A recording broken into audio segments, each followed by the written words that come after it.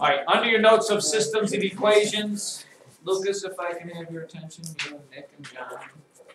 All right, we're talking systems of equations, ladies and gentlemen. Systems of equations. So far, we have two different ways. The first one, the most archaic way, was the graphing one, where you had to actually do the lines and see where they cross. The second one was what we did the last couple of days, that was by substitution. And those always still work, but easiest by far is the way we're talking today, and that is by what's called elimination.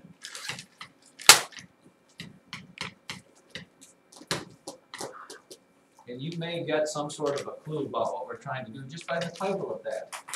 To eliminate certainly means, Jackson, just to get rid of something. Get rid of. And it's based on this simple math truth. If you have two equations, and I'm just going to make up like 2 plus 6 is 8, and another math equation, which might be 3 plus 9 is 12. If you add both of those equations together, you get 5 plus 15 equals 20. You get another true equation. Okay? If you add, and it really makes sense, because if you add two equal things together, you get something else that's equal. Equal things are all equal. Well, that's what you're going to do with your equations, your systems of equations. But your goal is to eliminate one of the variables by adding the equations together.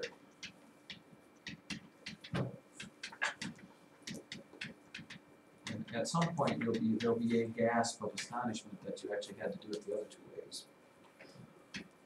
But it's not as easy as it might sound to begin with. For example, if I look at this first one here, I'm going to rewrite that somewhere here. I'm just going to put another square over top of my stuff here. For example, this first one here. Negative 4x minus 2y equals negative 12. And a 4x plus 8y equals negative 24.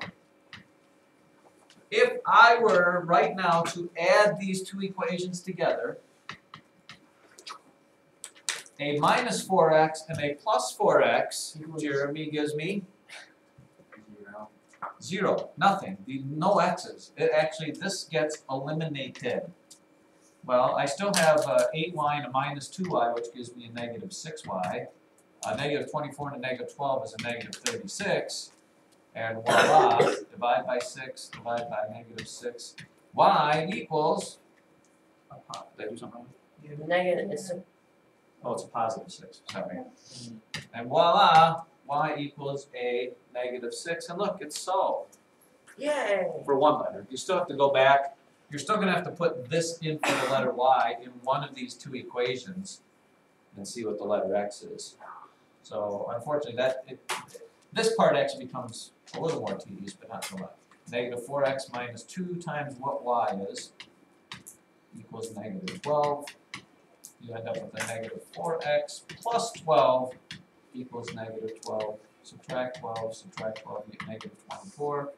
Negative 4 and a negative 24, x equals a positive 6.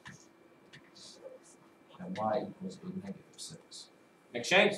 What if you do not eliminate? Well, we're getting to that. I'll answer that shortly. Questions over what we did here first. Christ. For like solving for x after you have y, how do you know which equation? It doesn't matter. Pick either one of these two. Put in your whatever variable you solve for and find the other one. It doesn't matter. Pick the easiest one would be my guess. Jackson? So for the elimination one, you're always going to be solving for y. No.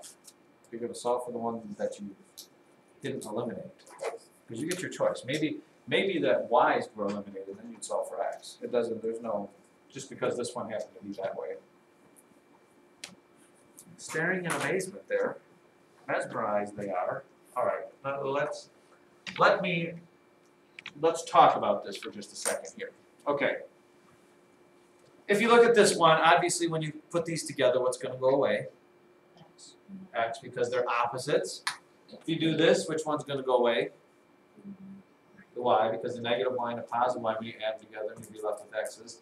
If you do this one, add them together, the x's are going to go away. If you do this one, Nothing. no, you add these together, you're going to get a positive, or you're going to get negative 6x, and you get negative 18y, and you're going to get a negative something there. So let's look at that one. Because here's the deal with that. Here is the deal with that. When you get to a problem that looks, where'd it go? What was it, 5? I'm just going to go with what I got here. When you get to a problem like that, okay, you, because you're your own boss, need to figure out what to multiply one of the equations by to get something to drop out. In other words, another rule in math is you can multiply an equation by something as long as you multiply everything by it. For example, I'm just going to pick, because these are both 9s, I am going to multiply everything on this bottom equation by a negative 1, which I don't like to make there. Negative 1, negative 1, negative 1. You are allowed to do that in math as long as you multiply everything by the same thing. It's going to be, so this ends up being a positive 4x, a positive 9y, and a positive 23. You can change the equations by what you'd like to get them to kind of match up to what you want. As long as you multiply everything by that, you can multiply by the same thing. We've done that forever. Nick Shanks? Could you multiply the top by -2? Yes. And we'll get to one that works out like that. But I just did this because they were already 9s and I didn't have to worry about changing. Matter of fact, there's going to be times, children, when you're going to have to multiply both of them by something. Ooh, we'll go to that again. So let's do the whole thing again. Adding these together, a negative 2x and a positive 4x gives you a 2x. The 9s cross off. By the way, if something doesn't cross off, there's no point in going on. You did something wrong because they have to. And then that equals what? A negative 2. So x is going to equal a negative 1. And once again, it doesn't matter. You could pick any of these 3 equations to put the negative 1 back into to find the y. It doesn't really matter. Let's pick the top one because it's there. Negative 2 times a negative 1 minus 9y equals a negative 25. You get a positive 2 minus 9y equals negative 25. Subtract 2, you get a negative 27 equals a negative 9y. So y equals a big fat juicy 3. Again, you can stop me there if that doesn't make you cal. Will we ever have like x equals like 600 In your life or today? this year? I don't know, maybe. Like the exact number 600? No, like just I mean. Number bigger than 2 or 3? Yeah, and in the real world, it may or may not. Probably not right away. Someday you will.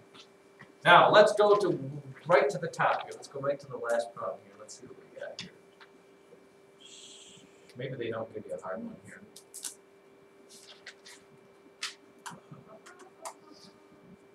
Actually, I don't. Well, maybe they do. Number 21. Number 21. Ladies and or gentlemen. Let's discuss number 21. Remember, your ultimate goal is to get one of those to go away. Either the x term or the y term. I don't know if I can get this. No, let's just write it, sorry. If I have this, I have 5x plus 4y equals negative 14, and I have 3x plus 6y equals 6. Okay. I want something to go away, which just means they have to be opposite. If this is a positive 5, this would have to be a negative 5. If this was a positive 6, I'd have to be a negative 6 or whatever. You have to figure out what to do to get opposite numbers for the letters there. Last time we just had to multiply by a negative 1 and we had opposites, but this time is not so much. Lauren Daffenberg? And there's endless possibilities. Well, I would try to find like the common with whatever. Yeah, it's the least common multiple of one of these, is what you're looking for, like if they were fractions of common denominator. So you would use what? The 4 and the 6. Which would mean 12. 12. I want both of these to be 12s, but I need one of them to be an opposite. So one of them needs to be a negative. And it doesn't matter which one you want. Pick. So for this top one to be 12, I have to multiply everything by a 3. And for the bottom to be a negative 12, I'd have to multiply everything by a negative 2.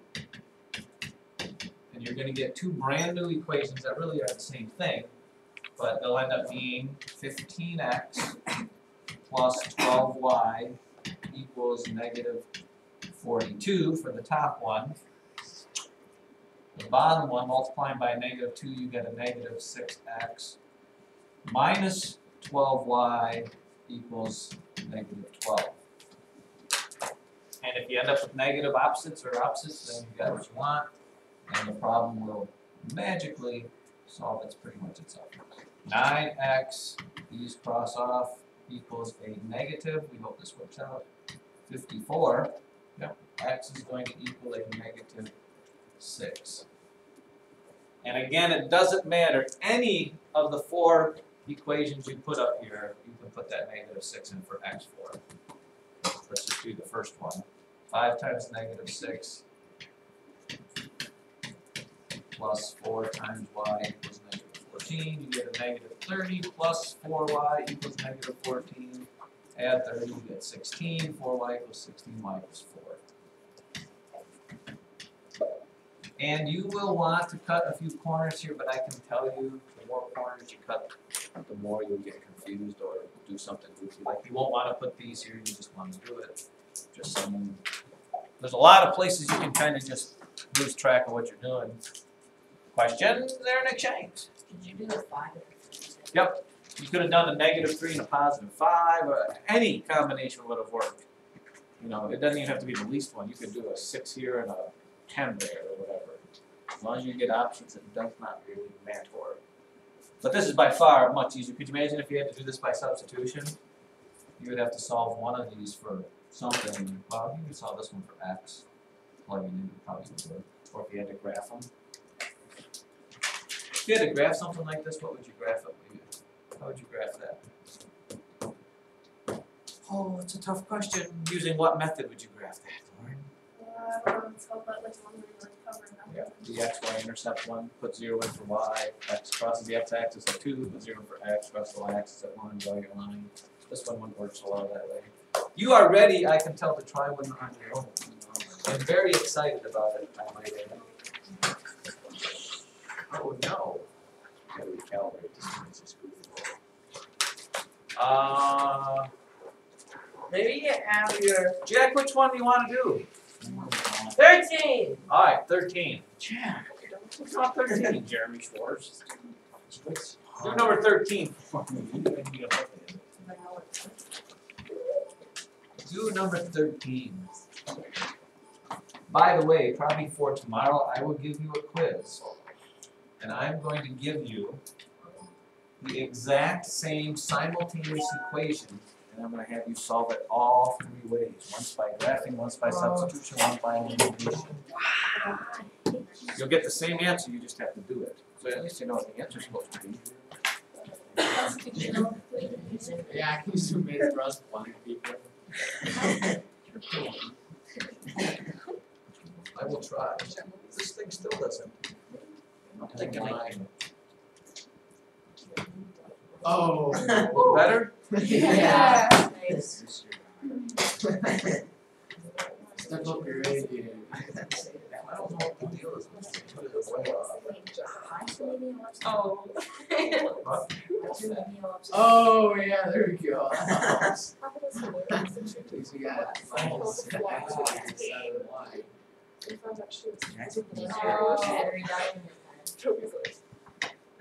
Don't know. I don't know even how to. Maybe I can do this. Hold on a second. Let's. I think I got an alternate path here. Did it come back? Where's my PDF thing? Oh, here we go. Let's go 200. All better. Which one are we doing? 13. What's maybe 13 now? Easy change. You still can't read that? 16x minus 10y equals 10. Negative 8x minus 6y equals 6. It's just the clear.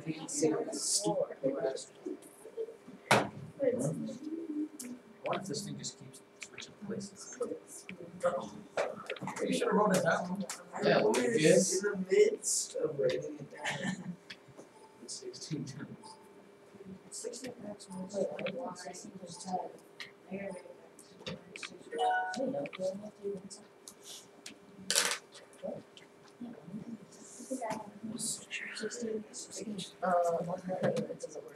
it. It all works. That doesn't sound right. Try again, crisis. Crisis narrowly averted. Yes.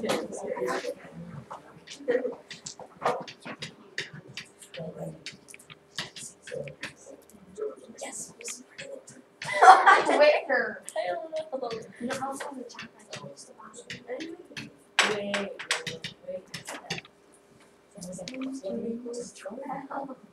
Did you get that, Price? Yeah. Yeah. Wait. I don't know. Let's take the answer. Not right now, David. It'd be my hopes that you multiply the bottom by 2 to get to 16 to drop away.